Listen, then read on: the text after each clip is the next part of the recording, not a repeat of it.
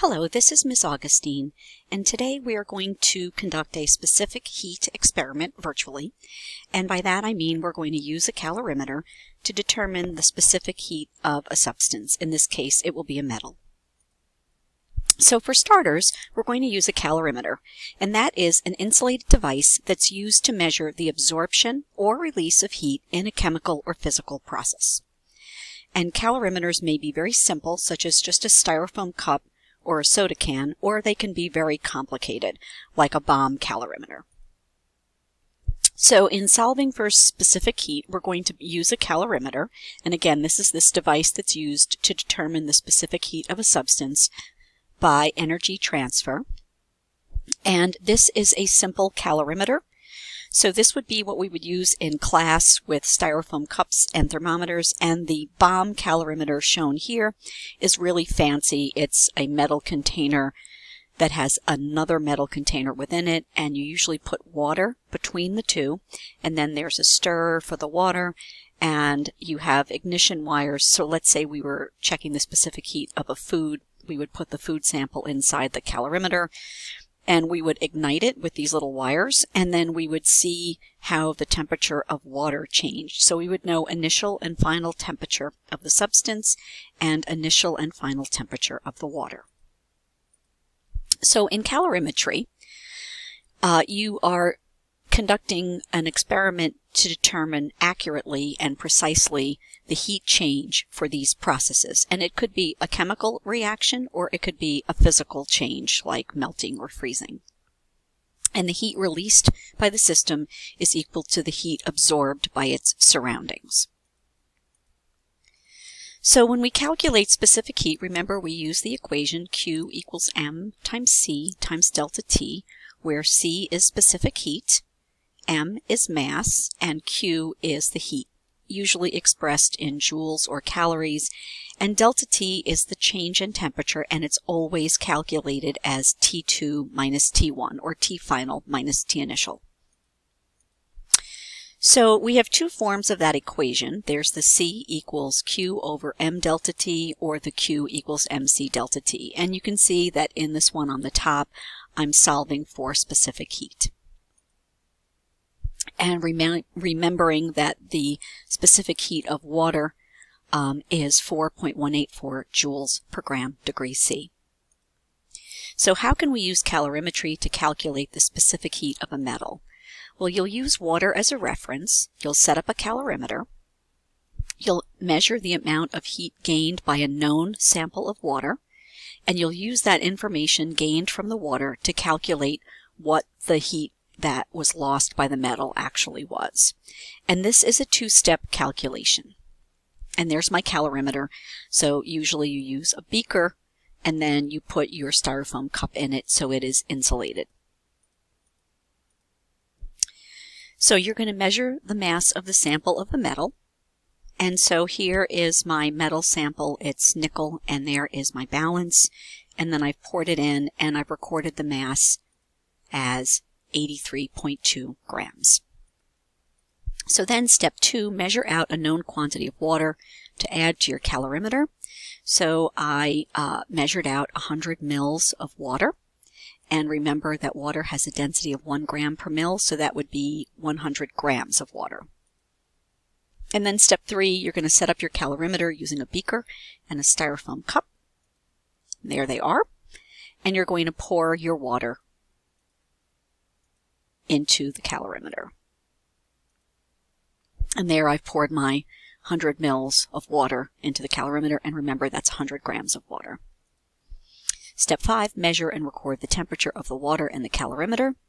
And so there's my close-up. The water was 20.4 degrees C. And then set up a hot plate with a water bath. Place your metal sample into the water bath. So there is my water bath. And I heated it to boiling, and my water was boiling at 99.9 degrees C. So allow the metal to stay in the boiling water for 10 minutes, and that's to ensure that the metal is at the same temperature as the water. And then at that point, you're ready to take your metal out of the calorimeter. So I set it in there for 10 minutes at 99.9. So measure the temperature of the boiling water. This is the initial temperature of the metal, and measure the temperature of the water in the calorimeter. So my water in my hot water bath was 99.9 degrees, and my water in my calorimeter cup was 20 point, I think it's 20.4. We'll find out. I'm going to click it.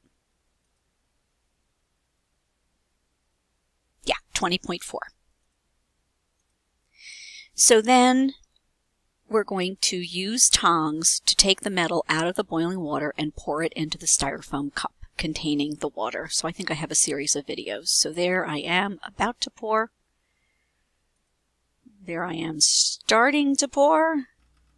And this is probably finishing the pour. There we go. So, this is going to click one more time, sorry. So now, step 9 is to monitor the temperature of the metal and the water mixture. So here, I'm showing you that I've got my calorimeter with my metal in it.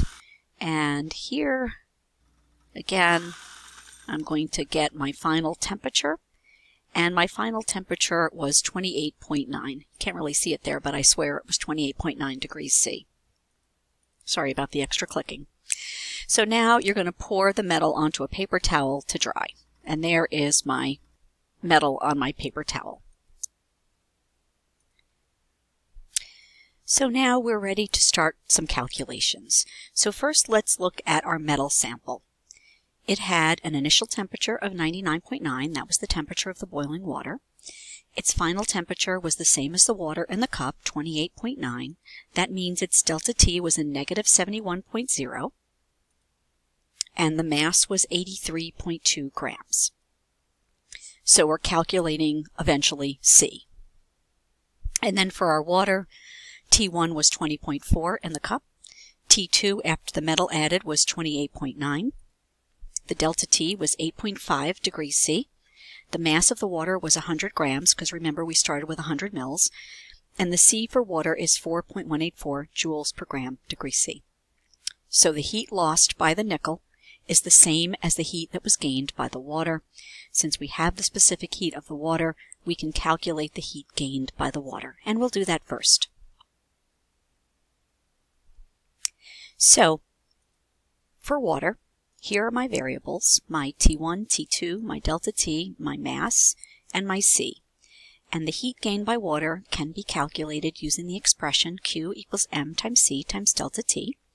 And so here I have my Q, my 100 grams of water, M, my specific heat of water, C, and my delta T. And so I notice that grams cancels out, degrees C cancels out, and so my Q is going to be, when I calculate it, 3,556.4 joules. And since 8.5 degrees C is only 2 sig figs, I have to round to that place right there, the second significant digit. The number immediately following it is a 5, so it rounds to 3,600 joules. So the heat gained by the water is 3,600 joules. So now we can calculate for the metal. So here are my T1, T2, delta T, the mass.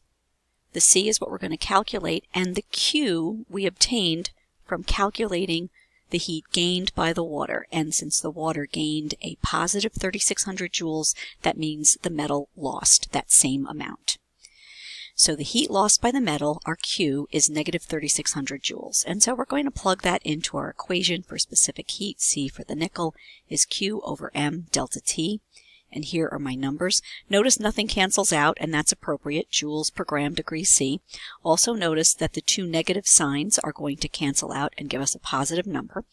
Plugging it into the calculator, I got 0.609425, and I have to round to 2 significant digits because my Q value only had 2 significant digits. And so when I round that up, I get my specific heat for nickel is 0.61 joules per gram degree C. So there's only one more step to do here, and that would be to compare that to the accepted value. Let's see how I did. So determine the percent error for specific heat. The experimental value, the accepted value. So my experimental value is for the nickel is what we just calculated, 0.61 joules per gram degree C. And my accepted value for nickel, I looked it up, is 0.44. Here's my equation for percent error. So I plug in my numbers, my accepted, my experimental, divided by the accepted times 100, and I ended up with 38.6. And considering I did this in my kitchen, I thought that was pretty good. So our percent error for this experiment is 38.6 for nickel. So this is Miss Augustine signing off.